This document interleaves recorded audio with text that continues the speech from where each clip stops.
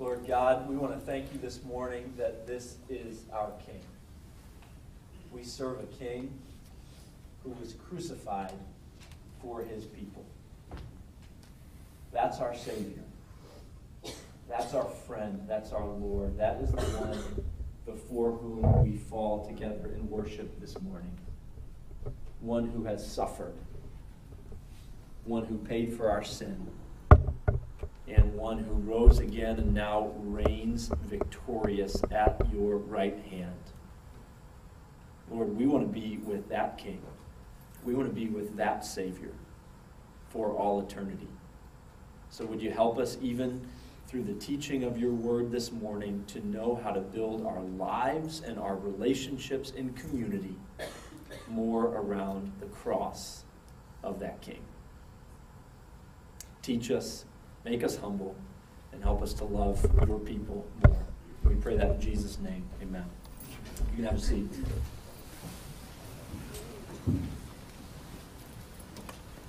Thank you, music team. Ridiculous lawsuits. Ridiculous lawsuits. You guys have heard about the one where the lady sued McDonald's because the coffee was too hot. But here are a few. I looked up the list of the top 10 most ridiculous lawsuits from 2013, okay? So these are recent. These are real, and I picked a few of my favorite. Ridiculous lawsuits. Here's the first one. I love this one. A group of Idaho inmates blamed a life of crime on alcohol companies. A group of 5 inmates at Kuna, Idaho prison facility sued a group of 8 brewers for failing to warn them adequately of the dangers of alcohol. Here's the quotation from one of them. I have spent a great deal of time in prison because of situations that have arisen, I'll correct his grammar, situations that have arisen because of people being drunk or because of situations in which alcohol played a major role. Others claim they would have never started drinking had they known about alcohol's addictive nature. The inmates don't have a lawyer and they have drafted the suit themselves. Here's another one.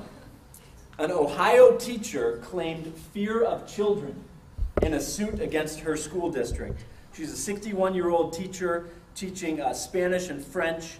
She claims that she experiences stress, anxiety, chest pains, vomiting, nightmares, and high blood pressure when she spends time around young children. A disability that she labels in her suit, pedophobia, according to Fox News. So she sued the district for reassigning her from high school to middle school. And a federal judge dismissed the suit. Just a couple, or 3 more, because these are really good. 2 New Jersey men, you may have heard about this one because their photograph went viral. They sued Subway, the restaurant chain, because their foot-long sandwiches were only 11 inches long. The sub advertised as foot long. They measured it. They took a picture of it at 11 inches. The photo went viral. And here's their quotation. This case is about holding companies to deliver what they've promised. A couple more. I really like this one too. A grown man, a 32-year-old man in New York, sued his parents for their indifference to his problems. He sued his parents primarily because they refused to give him $200,000 to open up 2 Domino's Pizza franchises. He says that his parents' actions over the years have caused deep-rooted wounds that cannot heal on their own. They are indifferent to their children's problems, relationship, poverty, status, and station in life. And then the last one. A Tennessee man sued Apple for his porn addiction. One day, former attorney and amateur model Chris Sevier accidentally typed something instead of Facebook on his Apple device, and it led him to pornographic sites. Now he's suing the tech giant for selling him a machine with unrestricted internet access. He says, since Apple is concerned with the welfare of our nation's children while furthering pro-American values, it should sell all of its devices in safe mode with software preset to filter out pornographic content, according to his lawsuit. Ridiculous lawsuits. And I'm sure you guys could come up with a lot more that you've heard. Well, we come to 1 Corinthians 6. We're in our series called Grow Up. Paul calling this church in Corinth to they're a gifted church, but he's calling them to more maturity in Christ. We've seen a lot of different issues that he's already put his finger on. We come to chapter 6, and we find that there are ridiculous lawsuits going on in the church in Corinth. They're not ridiculous, though, like these because of what they are about. They're actually about legitimate things. But they are ridiculous, as Paul will show us, because of who they involve. They're lawsuits between Christians who worship together as part of the community of faith in Corinth. So we're going to look at this passage pretty quickly this morning. I know we had a lot of other things going on. But we're going to look, first of all, at verses 1 to 8, why Paul says these lawsuits going back and forth in Corinth are so ridiculous. And then in verses 9 to 11, we're going to see how he expands his conversation into a larger principle that's important for all of us to hear today. So first of all, the lawsuits themselves. I'm going to read verses 1 to 8 of 1 Corinthians chapter 6, so you can kind of get a feel for how Paul is digging into this issue. So 1 Corinthians 6, starting in verse 1. When one of you has a grievance against another, does he dare go to law before the unrighteous instead of the saints? Or do you not know that the saints will judge the world? And if the world is to be judged by you, are you incompetent to try trivial cases? Don't you know that we are to judge angels? How much more then matters pertaining to this life? So if you have such cases, why do you lay them before those who have no standing in the church? I say this to your shame. Can it be that there's no one among you wise enough to settle a dispute between the brothers, but brother goes to law against brother, and that before unbelievers? To have lawsuits at all with one another is already a defeat for you. Why not rather suffer wrong? Why not rather be defrauded? But you yourselves wrong and defraud even your own brothers. So here's the situation in Corinth. You have people who worship together, who are part of the same church body in Corinth, who are cheating each other out of money during the week. So you get this in verses 7 to 8. He finally gets to specifically what's going on. He uses the word defraud twice. You see it in verse 7 and then verse 8. So probably what's happening is you have some believers in the church in Corinth swindling each other out of sums of money. Maybe shoddy business deals, maybe selling people things that don't work quite right. And then they're showing up, and can you imagine sitting in church with somebody, and you look over and you think, that person just took me for $2,000 this past week. There they are in church together in Corinth. But then you see they're taking it one step further than simply the defrauding and the swindling, and they're suing each other. So verse 1, he goes to law. Paul says you go to law before the unrighteous instead of the saints. Verse 4, if you have such cases, why do you lay them before those who have no standing in the church? And then verse 6, brother going to law against brother before unbelieving judges. So you can imagine, again, a scene in Corinth. Okay, imagine a Corinthian court, and the judge is looking over the case. He says, okay, you claim that this person swindled you out of $2,000. Don't you guys go to church together? Aren't you both part of that new Christian thing that's going on in Corinth? What are you doing here? And you can begin to see why Paul might think this is a bit ridiculous. Well, there are two reasons why Paul says these lawsuits are so ridiculous. Two big reasons. The first one is about us as Christians. The second one is about the world. It's about the world that surrounds us as Christians. So the first reason Paul says it's so ridiculous for Christians in Corinth to be suing each other is that Christians should be able to deal with conflict themselves within the community of believers. We have wisdom given to us by God through the indwelling of the Holy Spirit and being part of a fellowship of believers to deal with conflict and to find reconciliation. That's Paul's first point. It's ridiculous because you guys need to deal with this stuff. And he gets there. It's fascinating. Look at verses 2 to 3 again. He gets there by actually looking at the future role of believers, the place that they will have in judgment alongside Jesus Christ over the world and even over the angelic beings. So verse 2, do you not know that the saints will judge the world? And then verse 3, do you not know that we are to judge angels? Here's an amazing thing that the Bible teaches. Jesus' death and his resurrection for us, which redeems us and makes us God's people, does not only spare us from God's judgment, it actually gives us a seat alongside Christ in his eternal reign and even judgment of the world.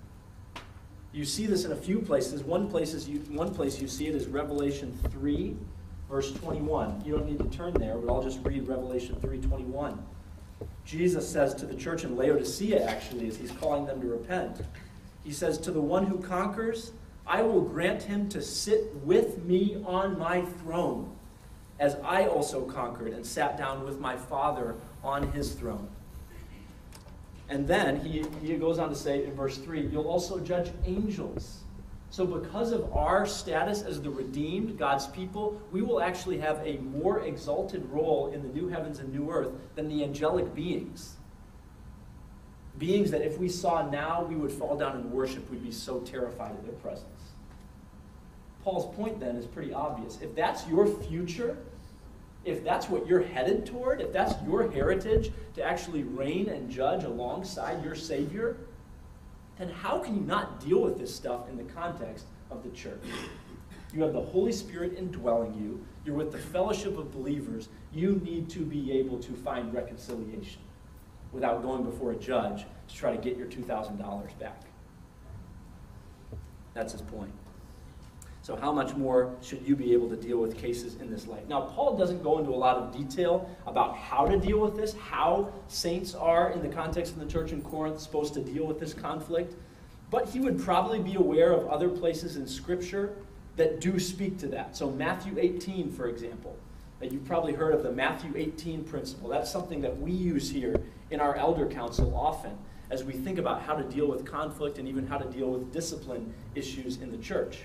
So Matthew 18, Jesus says, here's what you do if your brother's wronged you. First you go and confront your brother, just you. Then if he doesn't listen to you, you bring another believer with you, and you together confront the sinner. And then if he still doesn't listen, then you involve the church. You involve the whole community of God's people. If he still doesn't listen, then there are more extreme measures to take. And you begin to treat him like an unbeliever, someone who's continuing in persistence. So we do have instructions like that in Scripture, how we can deal with conflict in the context of the church. Now, I want to make a quick caveat here. This passage is not teaching us that we should have nothing to do with any kind of legal system or legal proceeding that involves another Christian. That's not what this passage is teaching. So if you see someone from your church commit murder, it's okay to testify against them in court. Okay? So we have to measure a passage like this against passages like Romans 13, in which Paul affirms the role of the government, actually says that the government, so long as they are operating in a just way, are actually instruments of God. Governors are instruments of God to exert justice. And in general, Christians should be submissive to their government. That's the teaching of Romans chapter 13. But what he is saying specifically in this instance is, look, if you're wronged financially, if someone swindles you out of money and it's another believer in the context of the church, you don't drag that person into court. That's not how you deal with something like this. Well, I want to apply this first point just a little bit, because my guess is that none of you are involved right now with lawsuits with other people in the college ministry, or at least I hope you're not suing each other. But there may be instances in your lives right now when you are at an irreconcilable pass with another Christian. You've got a conflict that you're having trouble resolving. And if that's the case, I think this passage begins to speak to you. That you, in light of your future role of reigning and judgment alongside Jesus Christ, your Savior, should be able to achieve reconciliation with other believers with whom you have conflict. You ought to be able to chase, pursue, and achieve reconciliation to that conflict. I can think of many times, for me personally in high school and college, the arena that usually got me in most conflict with people in my relationships was the arena of competition. So I can remember many nights in college, coming home after practice and then after dinner, having to call, this was back when they actually had phones on the walls in the dorm rooms, but having to pick up the phone and call a teammate and say, you know what, I lost my temper, I said something I really regret now, or I pushed you or got mad or lost my temper, I'm sorry, will you forgive me? I never regretted doing that. And I wonder if there's some relationship in your life with another believer today that you need to go after, that you need to pick up the phone and make a call about for the sake of reconciliation. Maybe it's even a damaged relationship that's beginning to bleed out publicly before an unbelieving world, as we'll talk about in just a moment. And if that's the case, it's even more urgent. Make the call. Pursue reconciliation. Ask forgiveness. You're going to one day, if you're in Christ, be seated with him, judging the world, judging the angels. You can deal with this conflict now. So that's the first reason these lawsuits are so ridiculous. They're ridiculous because Christians should be able to deal with this stuff. Now, here's the second one. I told you the first one was about us as Christians. The second reason these lawsuits are so ridiculous has to do with the world. And Paul basically says, you guys are fighting with each other, and the world is watching. In other words, it's incredibly damaging to your witness. And he's trying to actually shame them. Look at verses 4 to 6 as he kind of highlights this. Let me read those verses one more time. He says, so if you have such cases, why do you lay them before those who have no standing in the church? I say this to your shame. Can it be that there's no one among you wise enough to settle a dispute between the brothers, but brother goes to law against brother, and that before unbelievers? In other words, before the eyes of the world. Paul wants them to be ashamed of the way they're fighting with each other on display for all the world to see. I saw a clip, a little video clip the other day that someone sent me. It was a professional Brazilian soccer match, or football match, whatever you want to call it. And it was fascinating because two players got in a fight with each other, and it kind of escalated, and they were shoving each other, and actually as the fight got broken up, one player took a final kick at the midsection of the other player. But what was so hilarious about this fight is that they were two members of the same team who were fighting with each other. And when everything had kind of settled down, the referee gave a red card to one of the players and threw him out of the game for fighting with his own teammate.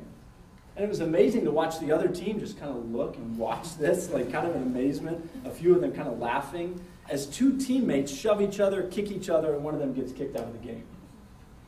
That's, I think, a brilliant picture. It's a sad picture, but the right one of what Paul is demonstrating here. He's saying you guys are part of the same team, the same church, the same body of Christ, and you're fighting on display before these people that you're supposed to be having a witness to for the sake of Christ. Really, really shameful. The world is looking on. We are actually interacting with each other, called to love each other before unbelievers, in front of people who don't yet know Jesus Christ. And let me take this just a step further as you consider this in your own life. And as we consider this as a college ministry, as a church, as brothers and sisters in Christ. If we cannot pursue and find reconciliation with each other, how can we claim to bear witness to the one who reconciles sinners to God? If we can't reflect forgiveness and grace in our relationships, how do we hope to make evident and clear the God who reconciles and brings forgiveness to us? You see how damaging that is to our witness? The world is looking on. Well, Paul presents a better way, and then we'll get on to the second point. In verses 7 to 8, he basically says, look, it would be better for you to actually take the wrong. Just take it.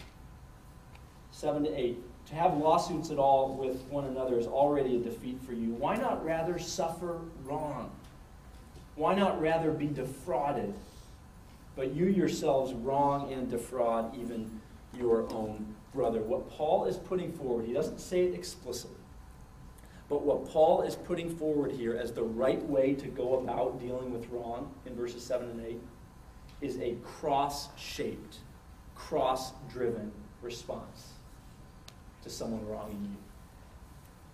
Sometimes in premarital counseling, when my wife and I are meeting with young couples that are about to get married, we'll talk about conflict and we'll talk about anger and disagreements.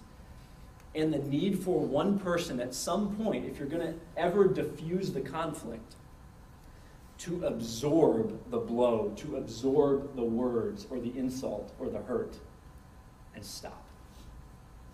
At some point, someone has to actually absorb it without retaliation. You guys know what that's like. When you're in an argument with someone, or when you're going back and forth with someone else, words keep flying back and forth. They bounce, they bounce, they bounce. It doesn't stop until one person decides, okay, I'm going to take it and I'm not going to respond. And let me tell you, the only way you can do that, if you're in that kind of a situation today with another believer, the only way you can absorb it is by understanding, embracing, and rejoicing that you have a Savior who absorbed the final blow for your sin in your place on your behalf. That's actually the only way you can be empowered to show grace to another person and not retaliate. It's knowing that you have a Savior who took every single one of your blows, your stripes, your abuse in your place. He absorbed it without sending any back your way. Full grace, full abuse, full torture on the cross in your place. And so you can forgive. And so when someone in the context of believers wrongs you, insults you, hurts you, is passive-aggressive toward you in your suite in Fisher Dorm, you can absorb it and say, I've been forgiven. I'm going to show them grace because of what Jesus has done for me. I wonder what that looks like for you this week. I wonder if there's a situation that has been continuing. Maybe it's with your roommate. Maybe it's with a teammate. Maybe it's with a fellow person in the conservatory or just a classmate. Maybe it's a family member. But I want to challenge you, if there's something going back and forth, is it not better to suffer wrong? Only Jesus can enable you to do that. Only seeing your sin on him can allow you to do that. So ridiculous lawsuits, why are they ridiculous? Christians ought to be able to deal with these things. And then number two, the world is watching. The world is looking on as we fight with each other.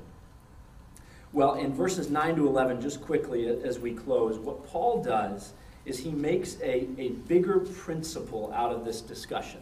So he's been talking about lawsuits, but then here he expands the conversation. He does this just like he did in 1 Corinthians 5 when we were talking about sexual immorality in the church, and then he expanded the discussion, not just to sexual sinners, but people who were greedy, people who were idolaters, people who were swindlers. He does this here too, and he makes it not just about lawsuits, but about those who continue in unrighteousness. So look at verses 9 to 10. He says, don't be deceived. Sorry, he doesn't say that. That's his attitude. I had that in my notes.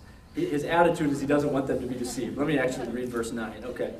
Or do you not know that the unrighteous will not inherit the kingdom of God? Oh, there he says it. Don't be deceived. I knew I didn't make that up. Neither the sexually immoral, nor idolaters, nor adulterers, nor men who practice homosexuality, nor thieves, nor the greedy, nor drunkards, nor revilers, nor swindlers, same thing going on in the context right here, will inherit the kingdom of God. So the first thing Paul does, I think it's incredibly important, is he identifies that not everyone involved in this situation may actually be genuine Christians. And I think that's important for me as a pastor, for spiritual leaders to do as we deal with a situation of ongoing sin. That's what Paul does here. He says, don't be deceived if this characterizes your life. If you are a serial adulterer, if you are a serial swindler, idolater, you will not inherit the kingdom of God. If this characterizes your life, it's a little bit like Paul is saying, at some point, if sin continues, if there's this ongoing sin, whether it's swindling or lawsuits or sexual sin or whatever, if it looks like a duck and sounds like a duck and walks like a duck, it's probably a duck. In other words, you may not actually be a genuine Christian. You may not actually be a member of the kingdom of God. So the first thing Paul does as he deals with this sin is he gives this warning. You may not actually be an inheritor of the kingdom of God. But then look at 11. Because here he goes back to the Christians. To those who may be struggling with this sin, they may be fighting, they may have irreconcilable differences with other believers. He reminds them of who they are. Look at verse 11. He says, and such were some of you. That's who you used to be. But you were washed. You were sanctified. You were justified in the name of the Lord Jesus Christ and by the Spirit of our God. There are some of you who are struggling with this sin, Paul is saying. And you just need to be reminded that that's not who you are anymore. That's what you used to be. You used to be a swindler. You used to be someone who would not show forgiveness to a fellow believer and would actually drag him or her before a judge in Corinth. That's not who you are anymore. Who are you? Who are you today if you're in Christ? You're washed. You've been cleansed by the blood of Jesus Christ. You're sanctified. You've been made holy. You've been set apart for God's use. And you're justified. You've been declared legally right and righteous before God. Live like it. You used to be that other way. Remember who you are and live like it. Well, I need to wrap up. Here's just my concluding remarks. If you are in Christ today, and I hope that all of you are, if you know him as your Savior, you are called to reconcile. You're called to reconciliation with other believers. Stop metaphorically dragging your brothers and sisters before the judges in Corinth. Absorb it. Better to suffer wrong because of what Jesus, your Savior, has suffered in your place. You can do it. You're one day going to be seated with Christ, ruling over the world and judging the angels. You can reconcile with your brother or sister. And you have to do it for the sake of your witness. The world is watching us. The world looks on.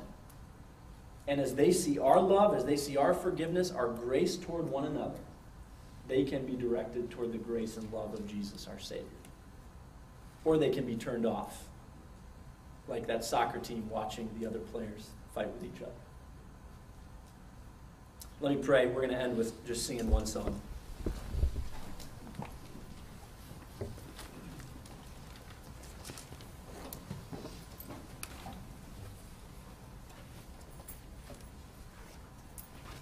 Heavenly Father, we come again to a passage in Corinthians that reminds us that this was such a flawed, imperfect church.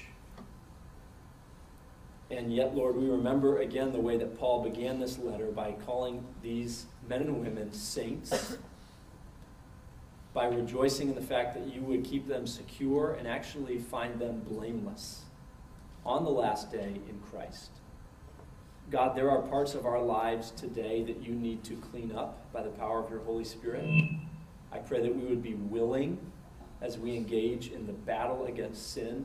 And Lord, specifically for those here today who are harboring resentment or hatred or a lack of forgiveness toward other believers, I pray that they would, because of the grace they have found in Jesus, forgive and reconcile for the sake of their own hearts and souls and for the sake of their witness to the world around them.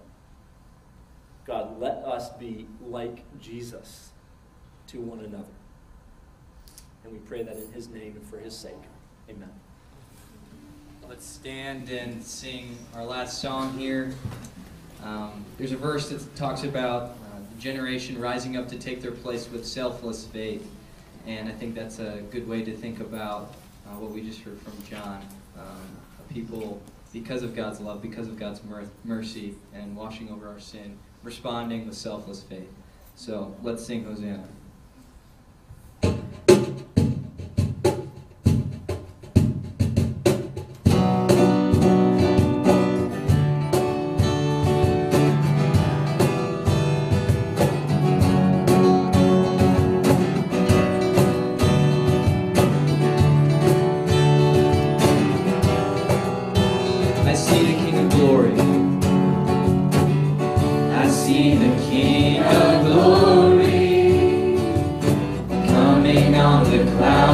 Fire, the whole earth shakes, the whole earth shakes.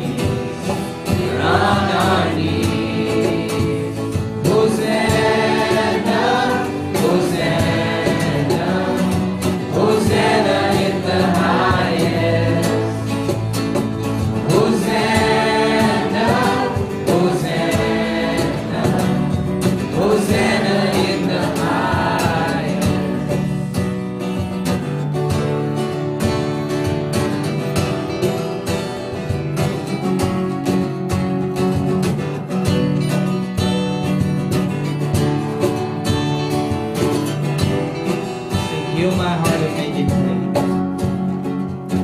Heal my heart and make it clean. Open up my eyes to the things unseen. Show me how to love like you have loved me. Break my heart. Break my heart for what breaks yours. Everything I am for your kingdom's cause. As I walk from birth into eternity. Hosanna, Hosanna, Hosanna in the highest. Hosanna, Hosanna, Hosanna in the highest. Hosanna, Hosanna, Hosanna in the highest. Hosanna, Hosanna, Hosanna in the highest. Here's what John says in 1 John chapter 5. Everyone who believes that Jesus is the Christ has been born of God. And everyone who loves the Father loves whoever has been born of him.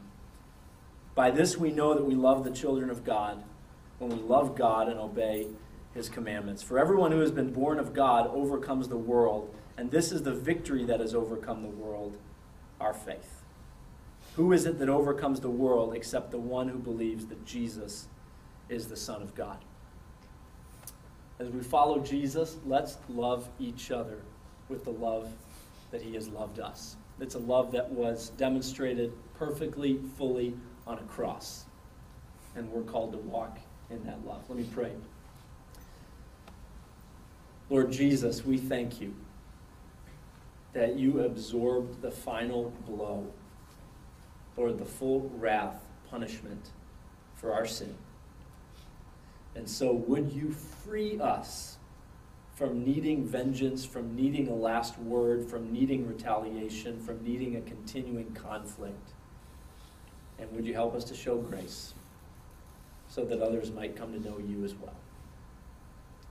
Amen.